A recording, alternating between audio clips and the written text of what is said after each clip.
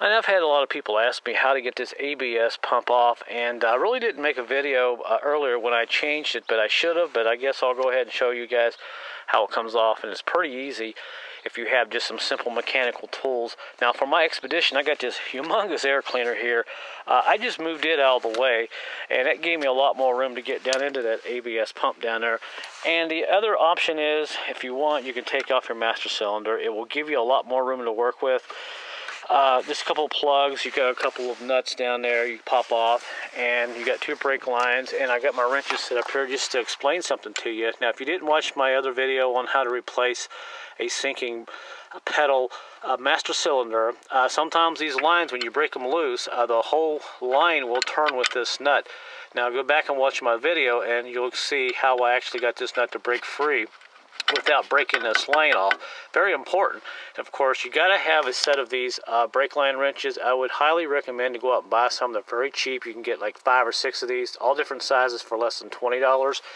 And the other nut here that I had a little trouble with breaking loose is right here, and it was a 5/8. So you got to have some brake line wrenches. Don't even try to use something like this, because you will just round off the nut, and you'll go home crying to your mom, like I almost did.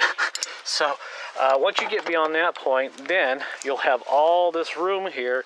You can get down into the ABS pump and start taking it apart. Now I've got my old one set up inside my little garage, and I'll go in there and I'll explain how to take it off, which is pretty simple. And here is my old pump. It is basically setting here on a little cloth. Now the two brake lines that come out of the master cylinder go in the bottom here, and I've got a couple of old ones here just for video purposes, just kind of laying here. When you start on this, first thing you want to do, you want to take these 3 lines off on the top. Now this one particular line is a 1/2 inch, so like I said, don't use a wrench. Go out and buy something like this. I don't have a set, but that is on my list. I will be getting me a set of these pretty soon. Once you get this loose, start taking these out here like this, one at a time. Take the first row out, and then like the second one here is a 7/16. Make sure you get a good brake wrench. Get on there. It may be a little rusty, but you may have to work it back and forth, but it will clean off. Take that out, and so forth. The next one, take it out. Then you go down on the bottom and you take the 2 out that go into the bottom of the master cylinder, and you do the same thing. Now if your brake line starts to turn with the nut, what you want to do is get you a little propane torch, put a little heat on it, and get a little hammer. I have this one here. Sometimes you have to just kind of tap on these lines until they actually break free, and when they break free, they'll come off. And as you're trying to take these lines off, put your wrench on there and just kind of work it back and forth until the nut starts to turn without turning the line. And eventually that nut will free up, because you don't want to end up replacing this entire line with unions and fittings and all that. The idea is to get this back to factory the way it was. And once you get the 2 bottom lines off, like this, I'm holding the camera, so I'm making sure that I'm still in focus. You pull them off the side, and you can just kind of push your lines off the side, and you're pretty much done at that point. Then you'll have a couple of nuts on the fender bolted on. These are 13 millimeters. You can get a socket in there deep well. Take those out, and you will have one on the back side. Take it off. Then, the only thing left, you have this plug in the back. This one kind of fooled me for a while. Look, notice on the side here, you got this thing that slides out. You have to pull out on this. Once you pull out like this, it releases this plug, and it slowly lets this harness come off like that, which is kind of an interesting design.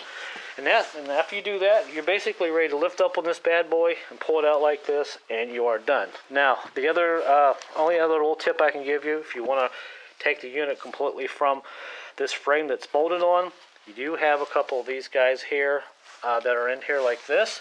I had to take a 1/2 inch socket and take a screwdriver, go in here and clean this up really good in order to get my 1/2 inch socket on there, because I couldn't get a good bite. And it's on there pretty good. And once you break these loose like this, get this out of the way, and you got one on this side here that I've already kind of taken out for video purposes. And you can see these are pretty rusty. Once you get them out, then you can pull this out of the frame like this, and it's free. And you can replace your pump in the other bracket or clean it up or whatever. I basically cleaned my other bracket up and put my new one in. This is the old one that was on it, and it was no good, and my brake pedal was sinking to the floor. And that is basically how I took it out. So I hope I didn't confuse you guys too much, but like I said, the only difficulty you may have is getting these brake lines off.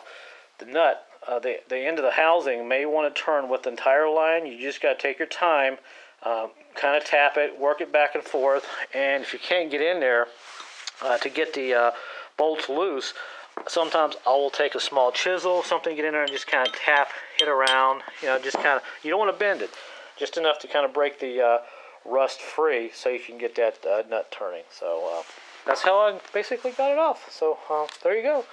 And good luck. And like I said, if you have a sinking brake pedal, if you have an ABS system, don't overlook this guy. I was shocked. It's the first one I ever replaced that had a sinking brake pedal.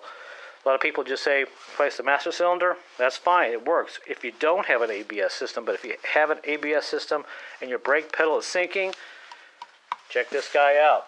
It will probably be the issue. So there you go. Thanks for watching, everybody. Until next time we talk, stay safe and talk to you then.